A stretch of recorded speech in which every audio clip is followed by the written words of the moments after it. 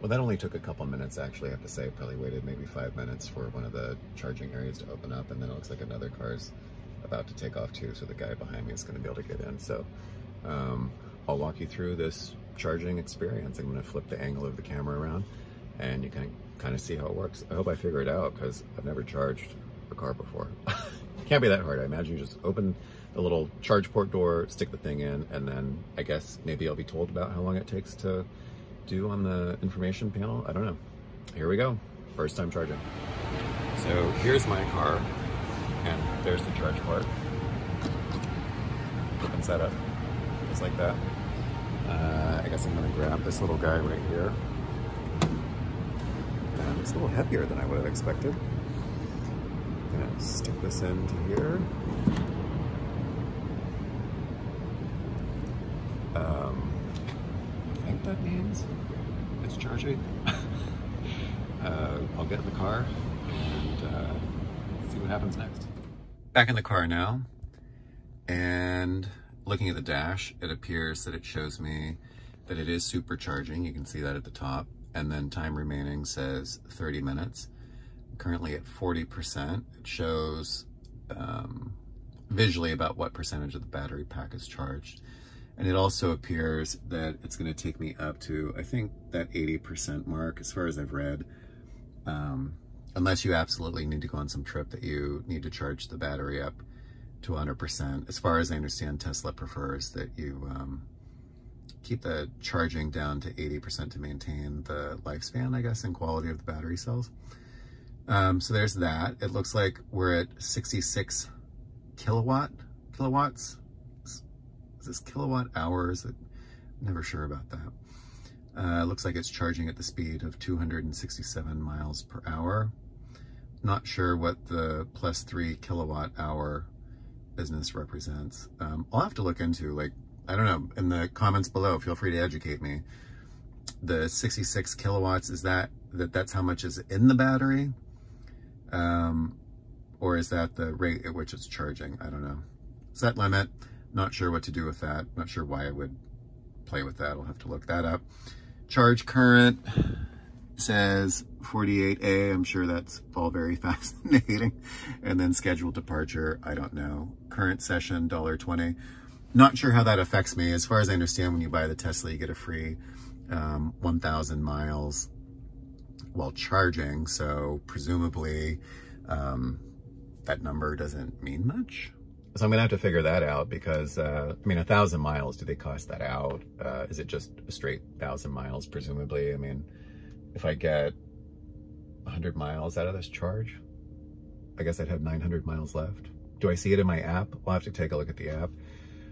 Then once I'm done with my complimentary 1,000 miles, do I go through the app? Does it bill me? I don't remember setting up a credit card except when I paid, and that was through some third-party online thing. So I imagine I would set up some credit card account. I imagine I will also look for, like, what is it, evgo.com, some of these other websites that have other charge services available other than just supercharging.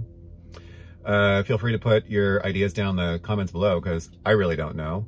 But you know, necessity is the mother of all invention, or the mother of all action, really. As I need electricity, I'm going to find out. My hope, you know, this car is rated for something like 314 miles on a charge. I don't think that's really going to happen. I'd be happy if I got 220 miles out of it, to be honest. That's kind of my base expectation.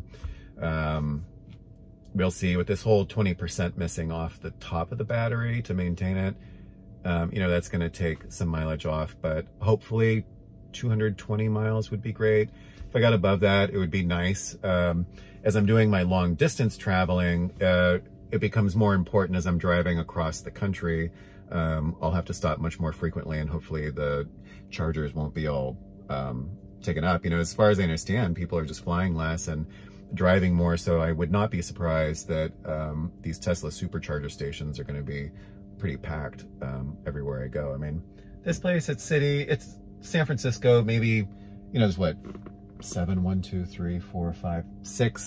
chargers here, and then there are 4 disabled parking spots just across the way that don't look like superchargers. They almost look like the Tesla 220 conversion thing across the way. But I'm gonna assume more people are driving. I'm gonna assume more people are charging, and I'm gonna assume it's gonna be somewhat inconvenient for me to be going electric with so many other people going electric at the same time. The world's gonna have to figure that piece out, because if we're gonna switch over to cleaner cars, clearly the majority of the population of this planet are not gonna just like wait in line for charging for like ever, you know, ever and ever. That's not gonna happen. At home charging would be great. It's just not an option for me. Oh look, there are 2 more Teslas in line across the way. Or is there a third over there? Looks like I've got 25 minutes. So it is charging at a pretty snappy pace, which is nice. I guess I'm up 6% already, 25 minutes to go. It seems reasonable enough. I mean, if I had to go out and get a coffee or something, it's just a foggy, cold day and I'm in the Presidio, so where I'm gonna go, so I'm just gonna hang out here. Supercharging, not shabby, quiet, efficient. The lady next to me looks like she's reading some research papers. So certainly this time could be used for efficient endeavors. So I have a feeling that if I have any sense that I'm going to charge on a given day, that I'm going to bring my work laptop with me or my little iPad Pro and try to use these charging moments very efficiently. Or maybe I'll bring a book or something. Like, I don't think waiting is all that bad. Like, I used to do a lot of commuting on buses up until this whole COVID craziness came out. And I used that time to work, to sleep, to chat, to watch movies, to read. Like, I used it very productively. In some way, this is not so bad. It would be better if charging were a lot faster, obviously, and a lot more common. But I don't know. We can figure it out, right? Like, this is part of being an early adopter or a middle adopter or whatever I am. Just gonna have to get used to it. All right. Chat in a minute.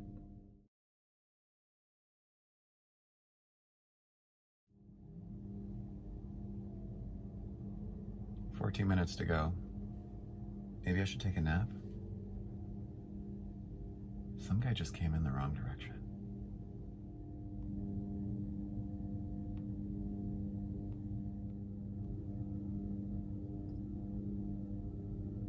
Is he gonna use, I'm gonna get rid of his license plate.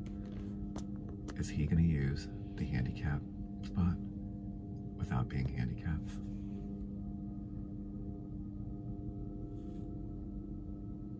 He better have a handicap placard or else. That's like super douchey. Oh wait, he doesn't have a license plate on front. Now the question is, why are there 4 handicap spots when there's clearly no need for 4? He's totally doing it. I don't see any handicapped sign on his car. Although I would say realistically, it doesn't make a whole lot of sense to have 4 unused charge ports that are handicapped, accessible, and have no one in them, and then suddenly expect no one to use them. So I think a little bit of flexibility here is acceptable, but still, it's a little brazen. Why didn't he go on the spot behind me? It's a supercharger. That thing in front of me only looks like 220. Very interesting. So clearly there's some intrigue going on at this Presidio supercharger area. I've got 12 minutes left. I feel like the person who kind of like, all they do is sit in their window all day long and kind of look to see what other people are doing instead of minding their own business. What can I say? I'm new to this whole Tesla lifestyle. I find it all very titillating. Who knows? Maybe the guy has a hidden disability. What do I know? Although you'd think he'd have the placard in his window. Anyways, a little bit of fun things to observe. The lady next to me is still reading through endless stacks of paper. She's being super efficient with her time. I have to say, my first charging experience has not been very productive. I'm being a little bit of a snoop today, just seeing what's going on, who's driving around, who are these people, What do they look like? What are their backgrounds? Why did they buy Tesla? Why are they interested in driving electric cars? Are we all a bunch of douches? Or are we normal people? No doubt Tesla owners are like anybody else in the world. You have a spectrum of people from lovely and pleasant to less lovely and less pleasant. But everyone, you know, everyone's just minding their own business. Looks like, again, half the cars are occupied, the other half are not. And this other guy still will not understand why he chose to go with that other charger.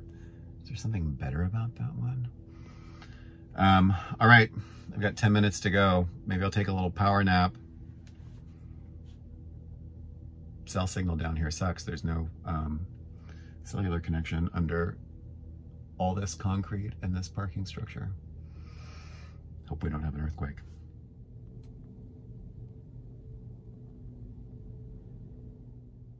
I know what I can talk about while I wait for my car to charge. Kind of reclined down here. It's quite comfy. So I got Tesla busted today. My friend and I, we were driving through Oakland. We went and visited some of our family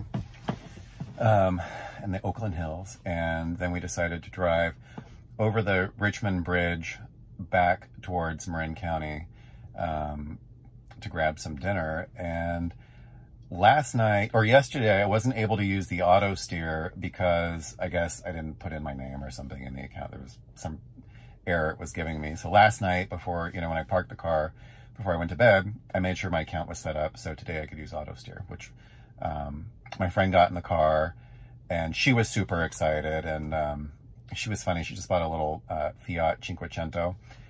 And she was like, Daniel, why did you do this to me? Why did you make me want to buy a Tesla all of a sudden? So she was loving the car. She thought the seats were amazing. She thought it was beautiful. She loved the minimalistic design. And so that was fun. But it was like, hey, this car can also steer itself. And yesterday I did the auto braking and auto gas, I guess, for adaptive cruise control. And today I wanted to try the auto steer. So we're going down the freeway. And I was like, watch this. You and I can share auto steer together. Now, I wish I had captured it on camera. But the reality is, I'm driving and I'm trying to not like drive and die and trying to be somewhat legal with these videos that I'm making. So we get in and I double click down on the stalk on the right side of the steering wheel and it engages this auto steer thing, which auto gases or auto brakes. It's kind of like adaptive cruise control, but it also lane keeps. So it will like drive you up and down the highway. Now, apparently the steering wheels, I think I had read something to this effect. The steering wheel has some sort of capacitive touch, or it knows if your hands are on it or not. It's like, it's kind of like a phone screen, I guess. There's something in the steering wheel. And so I'm driving down the road and I was like, watch, the thing's driving itself. And I took my hands off and then I put it back on. That was all fine. Then we're going on this interchange where like we're in the far right lane and it's driving itself. And then this lane's going to end and I can see these arrows coming up where I'm like, watch this, it's going to end. And the car in this autopilot mode doesn't change lanes. So the cars are coming along the left and in front of me, I can see that my lane's going to end. And I take my hand off the wheel and I'm just waiting to see what it does. Well, then all of a sudden I get this like red flashing light on the display and it like made some bong and it told me to take the wheel and I guess it disengaged or something, which I did. So I thought, okay, smart, it disengaged. I was expecting that. And then I took over and sort of went left. Then right after that, I try re-engaging auto steer and I get this little nasty gram. Auto steer unavailable for the rest of the drive. Tesla busted. You got me, Tesla. I took my hands off the wheel. So I felt like I was kind of Tesla grounded, actually, because I had just started my drive out to Sausalito and I was feeling kind of poopy, like a kid who was supposed to do some chore around the house and then didn't do it. And then mom and dad come in and you're grounded, buddy. I felt kind of bad. A little sad and a touch resentful at the same time. But But then again, I guess in the state of California and probably everywhere on earth, you're supposed to like drive with your hands on the steering wheel, even if you have this autopilot function engaged or auto steering. So fair enough. I deserved it. No one likes to get sent to the doghouse, even if they earned it. So I got Tesla busted on day 2. So don't be me. Don't take your hands off the wheels. I guess you're supposed to have them 10 and 2, or I don't know. What is it? 7 and 5? What's the alternative? I mean, let's be honest. I often drive cars with my knees. So it's not like, I don't know. I'll just confess that. I know a lot of you guys do that too. So apparently I can't Tesla drive with my knees, or I'm going to get Tesla busted or Tesla grounded. So be aware of that. Do not think that these cars just drive themselves and you can just take your hands off and not pay attention. You actually got to pay attention, and the steering wheel knows. The great steering wheel in the sky knows what you're doing. Don't try to fool it, or you'll get busted too. All right, swiveling my seat up because apparently I've only got 2 minutes to go. And as soon as it gets down to 0, I'm gonna put the car in drive and see what happens. I will tell you, once in the last 30 years, I actually drove away from a gas pump with the pump still in it. It was a total accident. It was, I don't know how it happened, because nothing like that had ever happened before, but I did it, I'll confess. And I'm gonna be interested to see if it even lets me put the car in park while I'm charging. 1% to go.